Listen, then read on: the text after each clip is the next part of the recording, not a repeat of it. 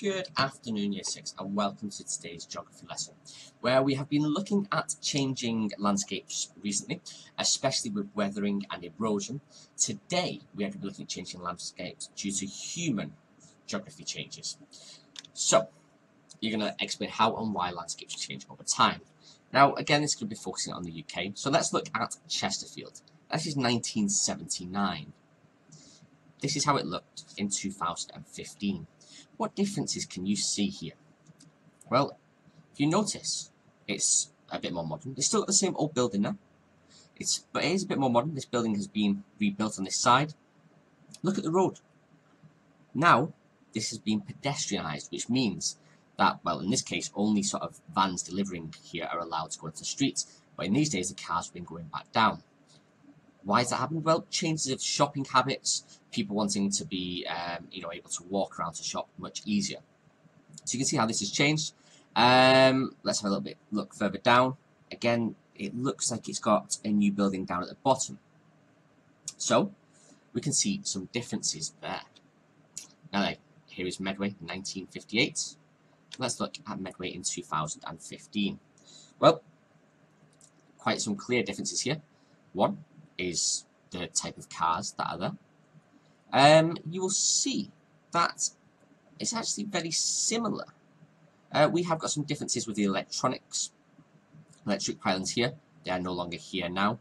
The trees are very similar, the houses are almost in the same location. We've got some changes here with the walls, but otherwise it's quite similar. Not much has changed really in just over 50 years. The biggest change is going to be the electric street lighting, and of course the cars. Let's have a look here at Taunton in 1918 compared to Taunton in 2015.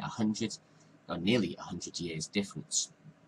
You should be able to notice some very clear differences here. Look at the style of the shops. Look at the building. The building has changed. Why has this changed? Well, maybe it was to allow more space.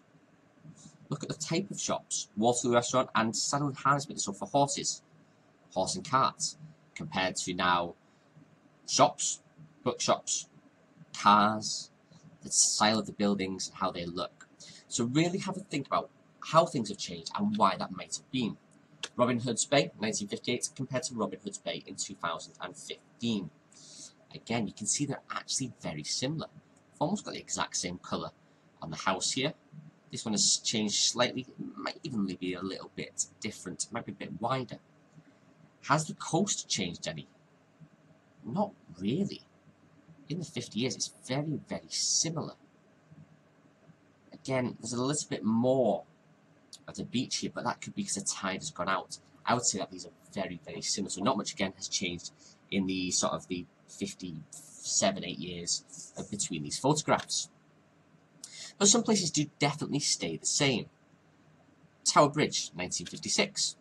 Tower Bridge, 2015. Place in London. You'll see not much has changed, and not at all. Now, why has that not changed? Why is there not much change here? Well, Tower Bridge is what we call a Grade 1 listed building. Now, it's a building with exceptional interest, and often those buildings cannot be changed. So here are some reasons why buildings can't be changed. If they're listed for historical reasons, for special interests or exceptional interests, they cannot really be changed. Monuments, and again, certain councils, certain areas of the UK will not allow changes if they want them to be kept the same as they were made. Again, archaeological importance, so things like Hadrian's Wall will never be changed. Anything that's got huge, significant historical importance will not be changed. Landscapes are often not changed. They are tried to be kept as close as possible, so cutting down trees is a big no-no. Again, and habitats, if certain animals live there, then again, they won't change them. So you can see some very clear similarities of things that have not changed, and some very clear differences. Again, there could be changes because humans have changed them to make it easier for them to move around, like this pedestrian zone. Again, much easier to walk around, no dangers of cars travelling down the street while you're shopping, to obviously modern advances in technology, such as the cars, and of course for buildings to allow more space, okay, or for better design. Now, it's your job today to now compare the past and the present. I am using a Windows computer.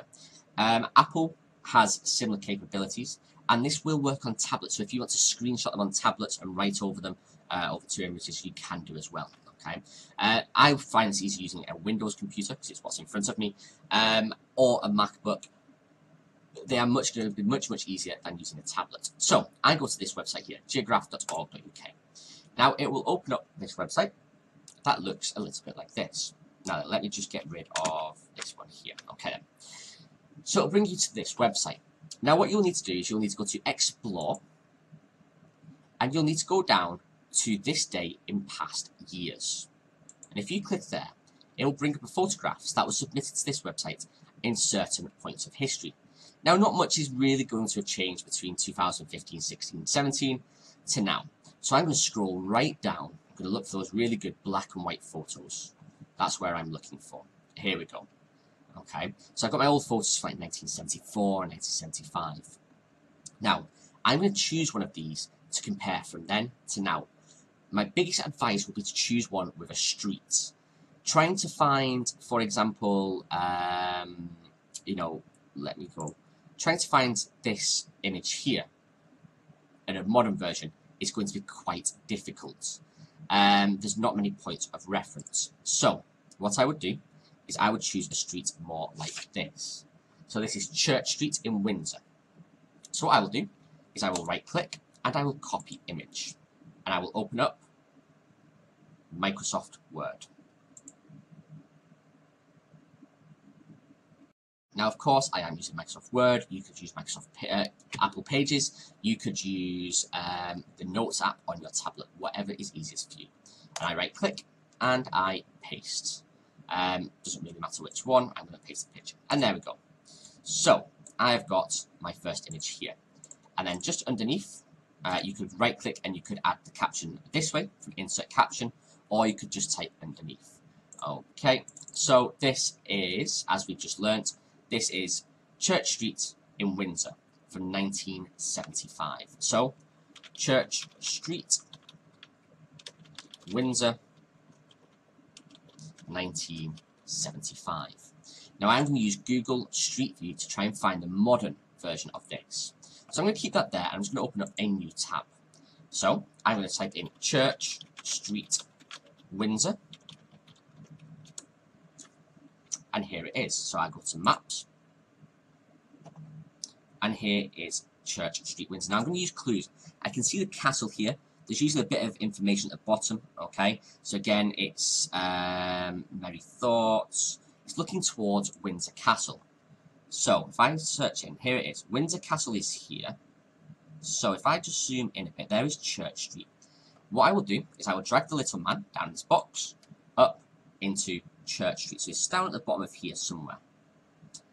Ah, there we go. If I just spin around, there we go. Ooh, very similar. Okay, so what I'm now going to do is I can't quite copy as easy from Google Street View. So what I'm going to use is a tool called Snipping Tool. Now you could print screen, which you held down Control and print screen on your keyboard. But I prefer this because I can choose new, and what I can do is I can just copy the area that I want to copy.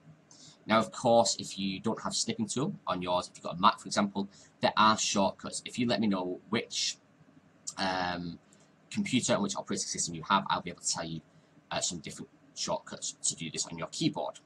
So, there we go. I've snipped it. Right-click and copy. And I can go to Microsoft Word, and I can paste this in just here. So, paste. And there we go. Oh, I'm just going to make this a little bit bigger, and this one a little bit bigger here. And I'm going to call this one, where's my caption gone? Insert Caption. Church Street, Windsor. New label. Church Street, Windsor. What year was this? It usually tells you at the bottom. This was image capture 2018. So 2018. Okie dokie. And there we go.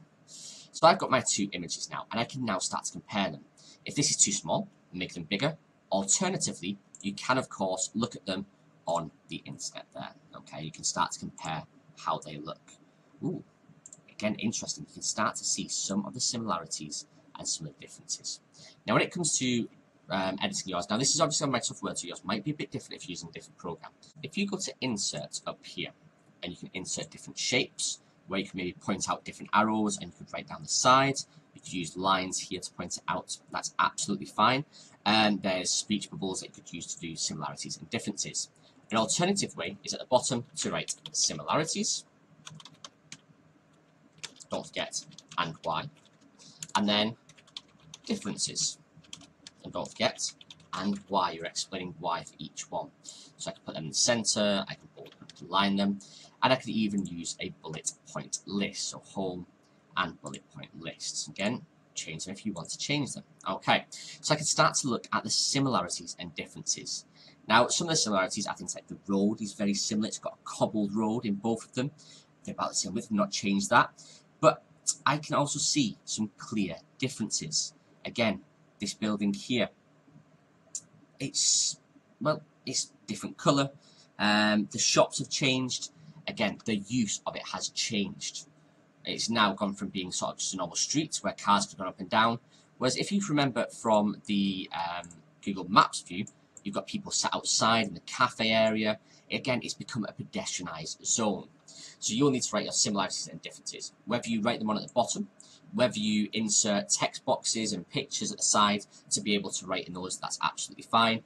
Or again, if you're using something like an Apple or any other tablet and you want to write on them using, like an Apple Pen or whatever, you can do as well. So as long as you are showing me that you can compare similarities and differences, that is what I'm looking for.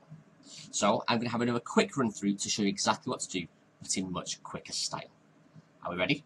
3, 2, 1, let's go.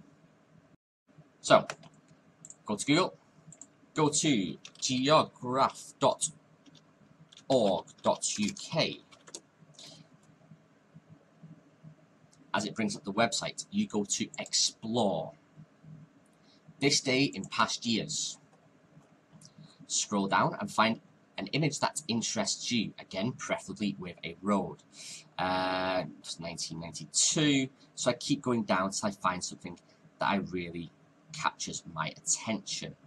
Go up a little bit more. Let's choose something a little bit more modern this time.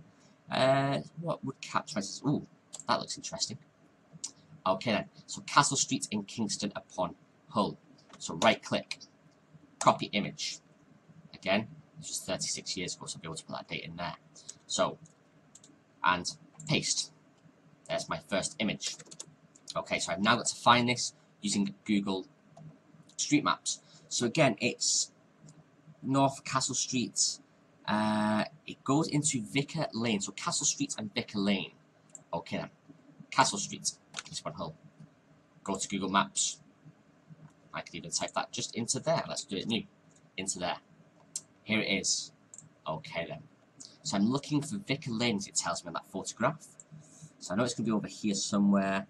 I can have a quick scan of the different street names. Aha, Vicar Lane. So it's around here. Okay, easy peasy. Take my man and I'm going to drop him just there. So I can spin around.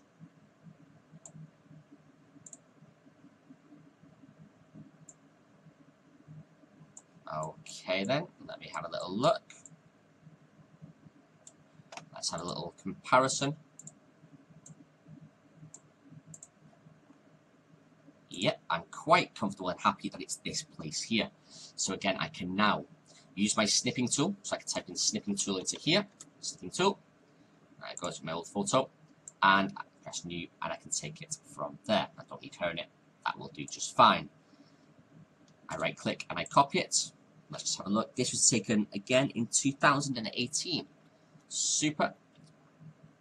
And I can paste that into there. I can now give them the captions of the place and the year it was taken, and I can start to compare the two different places between similarities and why they may have stayed the same, or differences and why they have changed. So year 6, that is your task today, and that is how you will need to complete it. Don't forget, when you give me your similarities and your differences, you need to explain why. All of this information can be found with the website addresses on the sheet that has been sent to you, including exactly what you need to include on your work at the bottom. All work should be done and sent to me today, please. Again, if you need any help with the sort of technical aspects of how to copy images or how to screenshot on your device, then all you need to do is send me a message with your device name and just ask me how to do it, and I will be able to help you there.